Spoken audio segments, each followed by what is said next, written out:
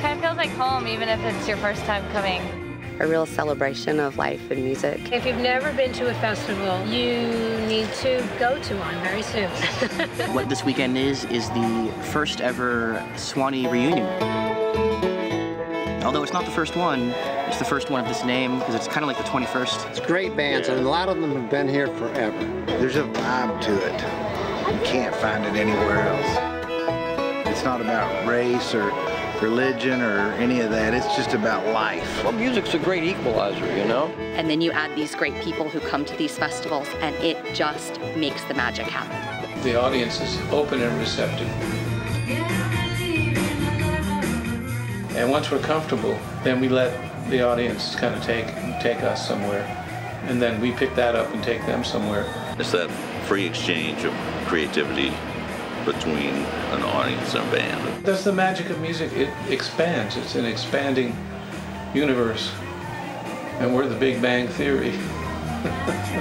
One of the stars of the show here is these live oak trees with the moss. Because you are kind of like under budding angel oaks, where the limbs are starting to come out and actually embrace the stage. There'll be certain times where even though you're doing pretty much the same thing, for some reason it seems important. There's something that just brings out a different thing. We're musicians, and we feel, and we emote. And bluegrass music just does that to you. It makes you want to dance, it makes you want to cry. There are all these emotions. When you have a little magic in there, a little healing, a little nature, adding its own groove to the mix, that's what makes it the place you want to be. It worked out nicely. Thrilled to be here, Bobby. But I know it, and I feel it, and that's enough for me. They also have after hours. After the last concert's done, they'll have other little places set up throughout the park where the professional musicians who you just watched on stage, they will come around and they'll actually sit there and play and jam all night long. Which doesn't always happen. I heard someone describe it as, you know, that they've cultivated this very blurred line between the audience and the bands. The collaborations that happen at this place, you know, it's unparalleled really in our world. A lot of times I carry that experience with me when I'm out on the road playing at different places where I try to put myself here in that situation where I really felt free. Even my daughter, who's 11, she could feel it. Just, that's where the music is literally just coming alive.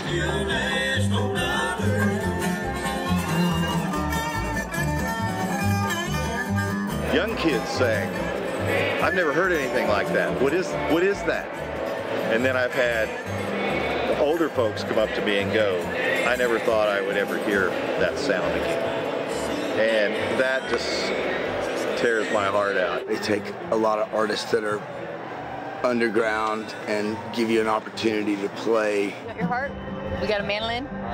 It's a big family, I think. The world's turning faster than I thought. That's gonna leave a mark. Hear me sing. And I play these things all over the country, all over the world. You know, I play bigger ones and louder ones and fancier ones, but I've never played any sweeter ones. This is the sweet one. It's like therapy, you know, it's definitely, I leave feeling better. Yeah, don't run it down too fast and don't crawl to it too slow. It's a little bit like a church that has different denominations come in every week. You will go away feeling rejuvenated, inspired. You will let go of all your worries and all your cares. You'll let music carry you away. And it's where everybody should be tonight.